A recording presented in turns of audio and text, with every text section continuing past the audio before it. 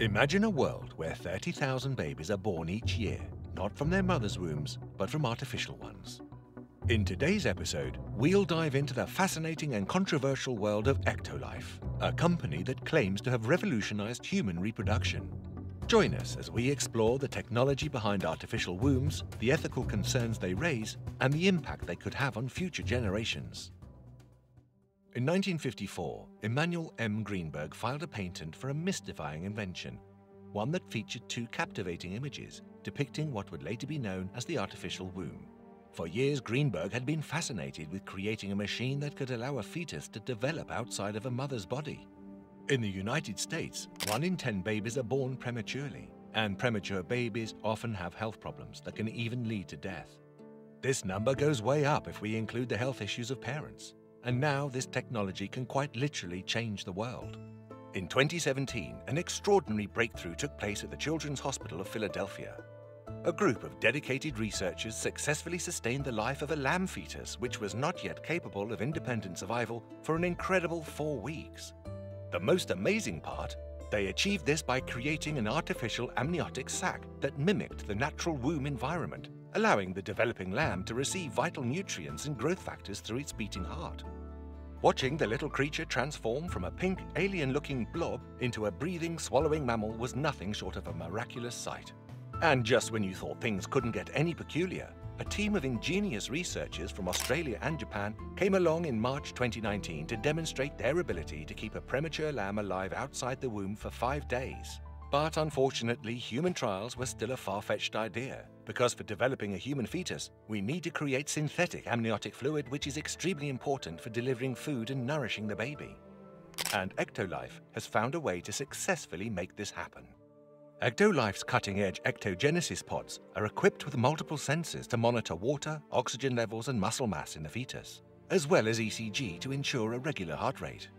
But before all of these safety systems, EctoLife pod receives the parent's genetic information, and a highly advanced AI scans for congenital defects such as diabetes or cancer. The AI then utilizes an algorithm to combine the male and female DNA, creating a unique genetic profile for the fetus. But EctoLife still has significant obstacles to overcome. While it may appear to be a concept borrowed from the Matrix, EctoLife's artificial womb technology is in fact a genuine breakthrough, with the potential to transform our approach to reproduction. Utilizing synthetic amniotic fluid and state-of-the-art monitoring systems, fetuses are nurtured and developed in bioreactors powered by renewable energy sources. Apart from all the safety measures, one might wonder how will these babies recognize their biological parents if they were not even born anywhere close to them? After all, every parent wants their child to be as close to them as possible, and for this, EctoLife pods can allow you to connect with your baby through a wireless network. Using the pod's inbuilt surround sound system, you can communicate with your baby, sharing your voice, favorite music, or stories around the clock. With a 360-degree camera system streaming live to your smartphone, you can also connect to a VR headset. Many EctoLife customers adore the ability to watch a time-lapse of their baby's development. The pods foster a strong connection with your baby. And using a wireless haptic suit synced to the growth pod, you can even feel your baby's kicks and share the experience with loved ones. But for EctoLife's elite customers, there's an even more intriguing advantage. Imagine future humans evolving into X-Men. Take it easy, calm down. I can't do this. I promise you, you're fine. Warren, relax.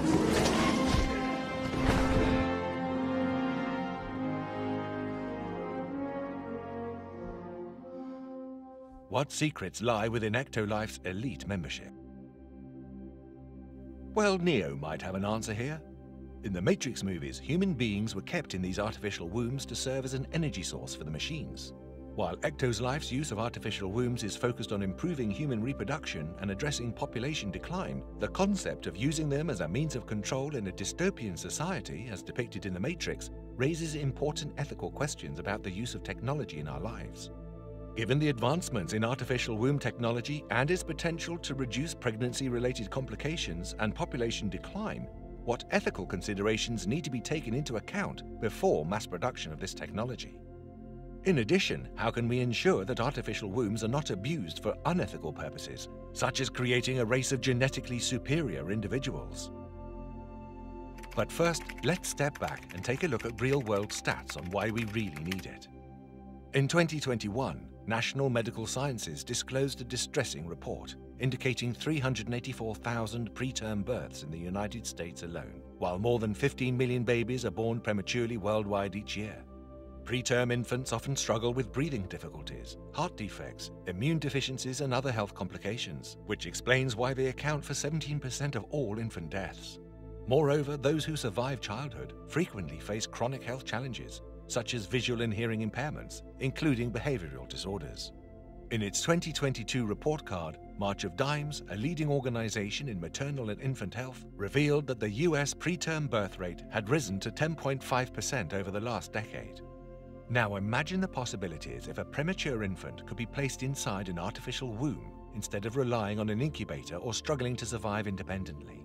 But where do surrogacy and adoption fit into this picture? The adoption and surrogacy process can be incredibly complicated, expensive, and time-consuming. Surrogacy can cost anywhere between $75,000 to $125,000, with most of the cost dependent on the surrogate's medical expenses during pregnancy. Additionally, the process typically takes 1 to 2 years to finalize, as potential surrogates must undergo screening. Although adoption is generally less costly than surrogacy, it is no less intricate, leaving parents uncertain whether the birth mother will ultimately relinquish her child for adoption. Such costs and complications deter many prospective parents from pursuing family expansion through adoption. However, with Hashem Al-Ghaili's revolutionary EctoLife, these problems could become relics of the past. The faculty has more than 300+ gene depositories saved in their DNA banks for any fetal genetic disorder.